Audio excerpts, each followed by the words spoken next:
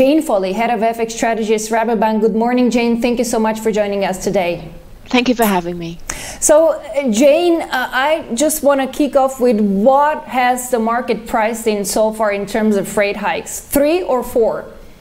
You know, I do think it's 4. If we look at the performance of euro-dollar, perhaps in the latter 2 months of the year, and actually the dollar index too, what we see is the dollar still the best performing G10 currency in those final 2 months of last year. But we also saw this real build-up of long dollar positions. Now, that created some disharmony in the market. We saw in early January the market really correcting back, getting rid of some of those long dollar positions, but that appears to have been quite short-lived. If we look back at the dollar, it has been regaining some of those gains. Euro dollar again well off the recent highs, pushing down again back towards that 113 handle, away from the 114 handle, and that of course is on the back of this persistent hawkishness of the Fed, or the Fed speakers that we've had in the last 2 months, the movement to accelerate tapering and also to reduce the balance sheet, and also to allow the market to price in as many as 4 interest rate hikes this year and going forward also into 2023. So the dollar is priced for quite a lot. We're going to wait for next week's Fed meeting to see what those signals are, to see whether the dollar can really pick up more steam. In regards to the upcoming Fed meeting, which is going to be extremely important, what are you looking at? I mean, what are you looking for? What are the indications from Jay Powell that you would like to hear? Well, a lot of course is out there. They've already told us that they really want to start correcting the size of the balance sheet this year. They've indicated that an interest rate hike will come in March. What's quite interesting recently is that a debate has come about whether or not the Fed could actually hike by 50 basis points in March and then maybe pause for a little bit longer. So I think what the market wants to hear is a little bit more clarity. We know that they're going to hike interest rates. We know that the pace could be really quite progressive. But what we want to know is that 25 basis points and perhaps every quarter, or are we actually going to be looking at the possibility of a 50 basis points cut? So I think the market wants a little bit more clarity.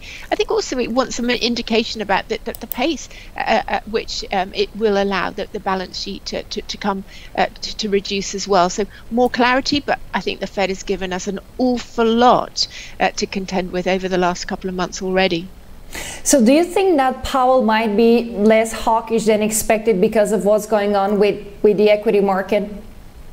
Well, certainly, you know, the outlook for the equity market is a consideration for the Fed.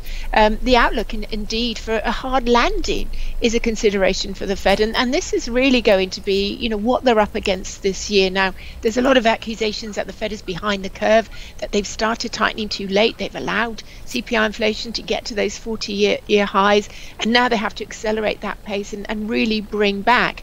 But the danger is that they'll bring back, they'll take out the monetary accommodation perhaps too quickly, and that could unbalance the economy and lead to a hard landing. So that's of course what they're trying to avoid. We want reassurances that they don't. The equity market is part of that puzzle, but I don't think the Fed is going to be less hawkish than he was last time he spoke so soon. It's only just a few days since a variety of Fed speakers have really indicated that we're allowed perhaps to think of 4 interest rate hikes.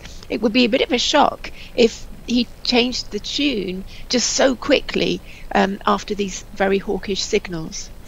If we take a look at the bond market just for a second, we have the 10-year Treasury at 1.86, the 30-year 2.18, and the 2-year at 1.03. So what is signaling the bond market? That the Fed is actually behind the curve, as you just said a few seconds ago, or that the Fed is kind of serious on answering to inflationary pressures to the upside? We saw 7% year on year just last week. I think if we look back into perhaps December, and we saw then quite a fairly dramatic flattening of the yield curve, and that really brought up a lot of fears really about, oh, is the Fed going to move too fast? What is the bond market trying to tell us?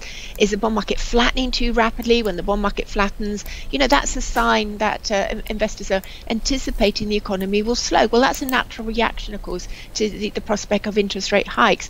But if it flattens too quickly, and certainly if it begins to show signs of inversion, that's when the markets really do get frightened about recession. So right now, you know, the market's anticipation is that, you know, the Fed is not going to disrail the recovery, that growth is going to continue this year, that very many factors are in place to support that. But there is a tail risk here that the Fed could hike too fast, that it could bring the economy to a standstill, that it could create a hard landing. And these are the signs that we were going to be looking out for, you know, as this year unfolds. And Jane, final take on euro dollar and sterling against the dollar, which are two extremely interesting crosses. What is your recent target for the euro dollar, considering the Fed, which is way more hawkish compared to the ECB? And on the other side, we saw pretty interesting developments when it comes to Bank of England, and today UK inflation rate, which soared to 30-year high.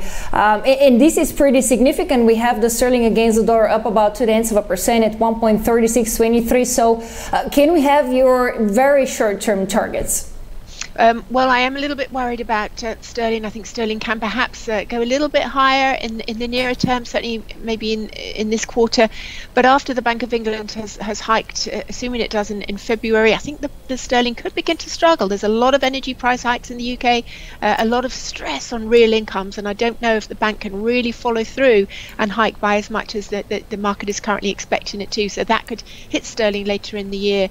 With the dollar, I think the dollar against the euro can progress down to 110, maybe around the middle of the year, but towards the end of the year, as the market begins to focus on normalization of policy from the ECB, that too could mean that euro dollar begins to turn higher at that point. And I guess with normalization of the ECB policy means the end of PEP, correct?